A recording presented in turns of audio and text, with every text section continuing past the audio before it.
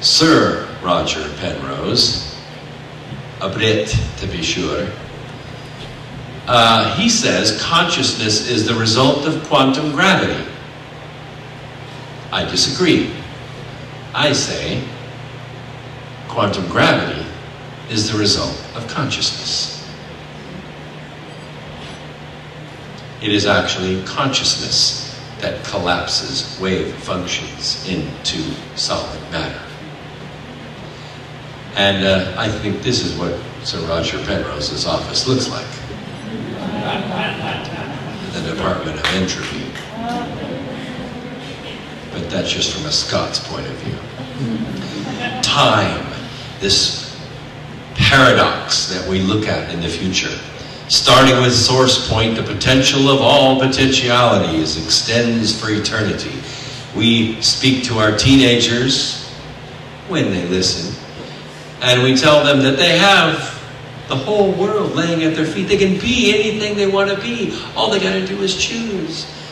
Of course, we've kicked ourselves out of that equation. Now, our life's already done. There's nothing we can do. But your life, it's just laying before you. You can be anything you want to be, the potential of all potentialities. But in reality, if you look at this denominator, this is pi times the diameter squared times the height of the cone divided by 12. The denominator changes.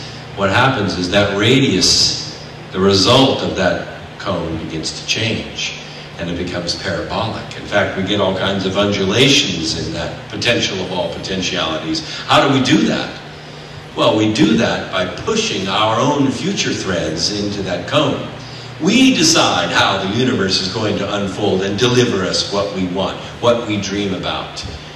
Unfortunately, like those other universes that might be based on some other element, it doesn't resonate.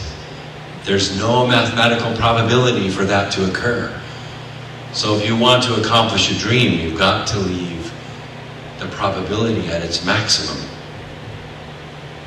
Access to time by human observation is very possible. Like in the movie Next with Nicolas Cage.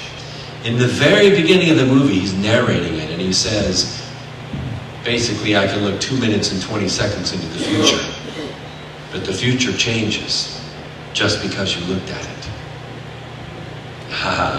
It does. A very strange thing happens. It changes structure. It changes motion. Considering a condition in time is observing it. And when we observe it, we change the function. We change the probability. Observing it has a change upon it. There can be a change in entropy toward order. How does that happen if you have a universe in explosion? Well, you can take a segment of it and you can observe it and you can change it. This is what I think time lays out like. From left to right, we have the past. You'll notice it's not just a little straight line with no dimension to it. It's kind of a thin tube, which means we have some latitude with what we can do with the past, inside of reason. I mean, we can't really replace that finger we lost. I didn't actually lose a finger, but we also can't uncrash the car. We can't unburn the house, but we can change how it affects us. We can change how we move forward with that reality. So here we are in the present. You'll notice going forward too, the cone isn't that great wide potential of all potentialities. It's somewhat truncated. That's because of the choices we've already made. That's because of your choice not to go to college, or your choice to marry this person, or take that job, or buy that car. All of those choices affect your immediate future. But out beyond that, it's pretty much the potential of all potentialities. The trick is to shorten that front cone and try to open it all the way up. How do we do that? How does that work? We go to the past and we look at things, we can change them, which changes the present as well. I use this slide because it reminds me of a story of two people sitting outside at a cafe having a small meal, and all of a sudden, in the street beside of them, two cars have an accident. neither one of the drivers are hurt, but they're piling out of the car, and both the drivers have a different version of what's going on. The policeman shows up to write his police report, gets their stories, looks over at the sidewalk and sees the two people having this small meal, and asks, did you see what happened? Well, yeah, I mean, we were sitting right here. So he gets their reports as well. Now how many versions of the crash does he have? 4. Just about that time, the restaurant owner comes out and says, hey, I have a surveillance camera that overlooks this area. We could go watch the tape and see actually what happened. So the policeman says, that's an excellent idea. So the 6 of them go into the observation room, the store owner plays the tape back, and everybody gets to view the event objectively, just the way it unfolded.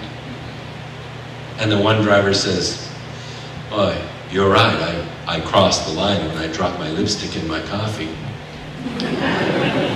And the other guy says, no, it was my fault for not reacting quick enough. I was reading the paper. But they both get to clear that. And they get to move beyond that. And both insurance companies are made happy.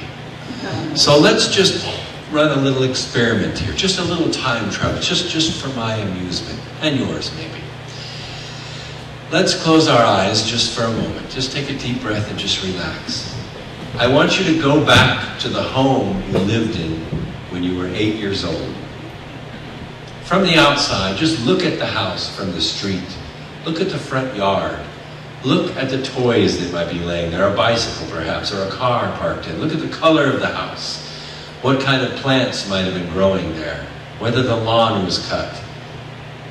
And then you go to the front door and knock on the door, and your 8-year-old self opens the door. You invite yourself in.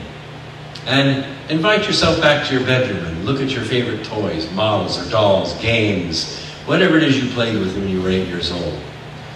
And now it's time to go to the supper table and you sit down and you're having a meal with your family and your 8-year-old self, but only your 8-year-old self can see you. And that's finished. Your 8-year-old self takes you back to the front door, opens it up. You step out onto the front porch. Turn around and face your 8-year-old self. You get to tell yourself one thing. You decide right now what that thing is.